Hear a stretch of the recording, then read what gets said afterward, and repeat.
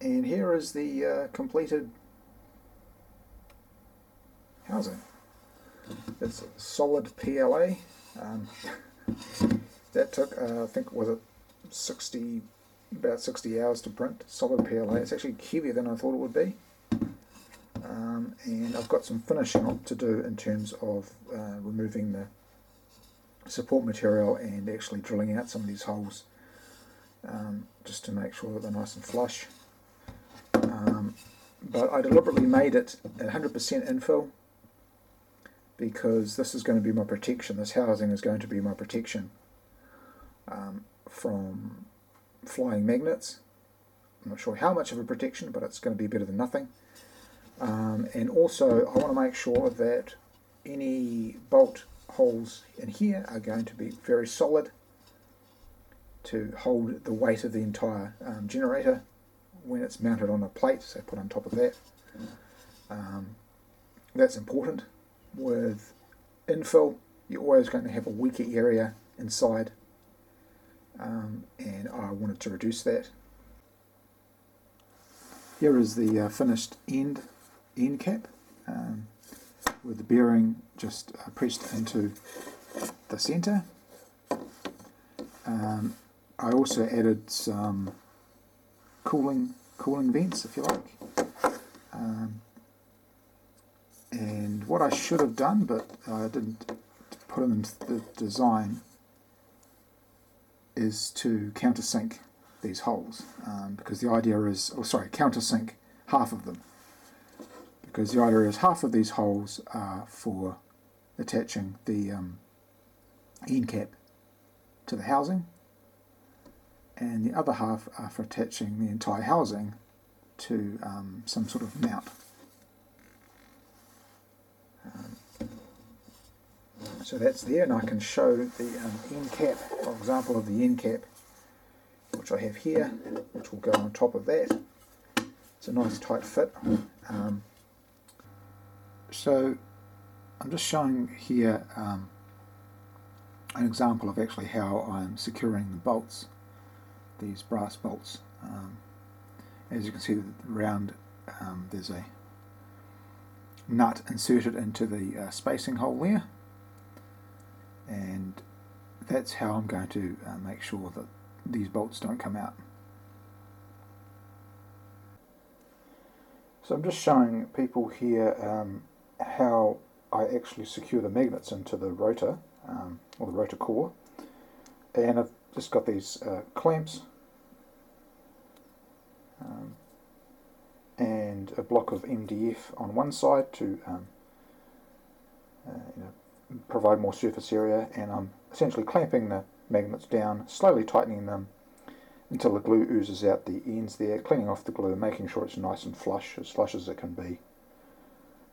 So that the idea being that we want these magnets in as precise as possible to minimise imbalance, which of course we will still have to balance this after all the magnets are in. And what I'll be doing is drilling holes in various parts where I need to provide more weight to balance it, and then probably screwing in a bolt or some hard heavy metal that I can then secure in those holes to get the perfect balance. So these here are the spacing rings that are on the shaft, and the idea is that these won't rotate. They're tight on the shaft, however they're a small enough diameter so that they butt up against the rotating part of the bearing, the inner part that I'm moving there, and therefore we don't get any friction, but we still have spacing for the rotor assembly. So I've just inserted the shaft in. You can see there's the bottom. Slid it in there. Because what I'm going to do is make sure that the rotor actually rotates freely inside of the ring, so inside of the coil housing when we put the end cap on.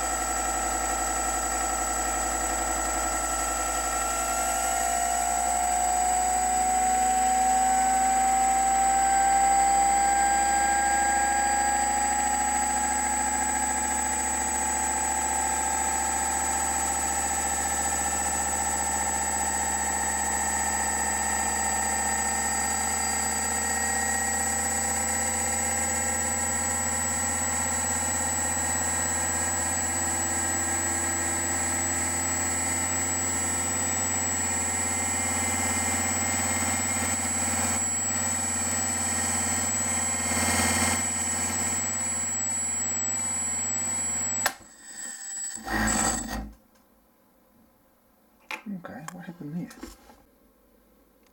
So as you can see, here is the cause of the catastrophic failure.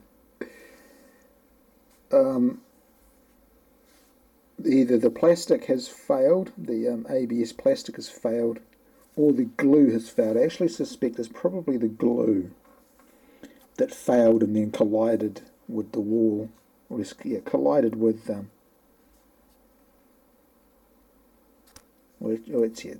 to be honest, it's hard to tell.